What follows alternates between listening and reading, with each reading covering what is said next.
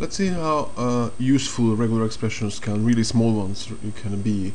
For example, replacing spaces. In some other languages you have functions for left trim and right trim to remove new lines, white spaces from the beginning and the end of the string.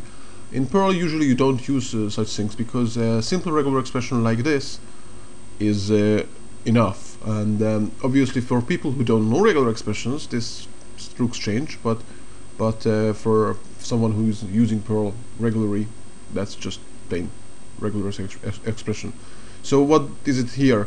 S means substitute, right? And then the 3 slashes. The regular expression itself is from the beginning, that's the caret, backslash S white spaces, one or more. So catch all the white spaces at the beginning and replace them with nothing. And this one is catch all the white spaces at the end or till the end and replace them with nothing. So these two regular expressions remove the white spaces from the beginning and the end of the string respectively. And then people come here and sometimes and say, oh, but why should I run two regular expressions where we could do it with one? And they come up with a regular expression like this, which would they say, okay, so at the beginning there are the white spaces, and then at the end there are also white spaces, and in the middle there is the rest of the stuff, and all this is the whole string, and we are replacing it with what is in the middle.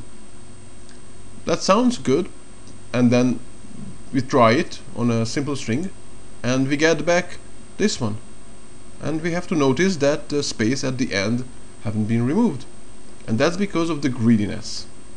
Because what really happens is that this one catches the space at the beginning, then this catches everything till the end, and the poor guy here, this one, doesn't get anything.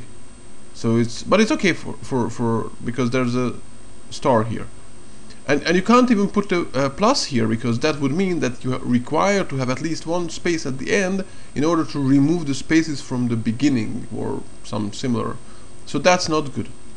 And there is actually one place where minimal matching might work, so or actually works. If I put here a question mark, then what happens is that this catches the space, and this catches as little as possible to allow leaving only spaces at the end. So it will catch at the beginning nothing, and then slowly it will grow until it catches also C, at which point this already can catch all the rest. And then this works. But is it worse?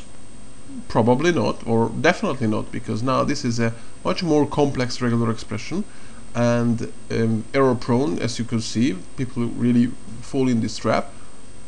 And the main reason people say that we should do this instead of these two is speed. And if you actually benchmark, you will find out that they have the same speed, these two and this single one.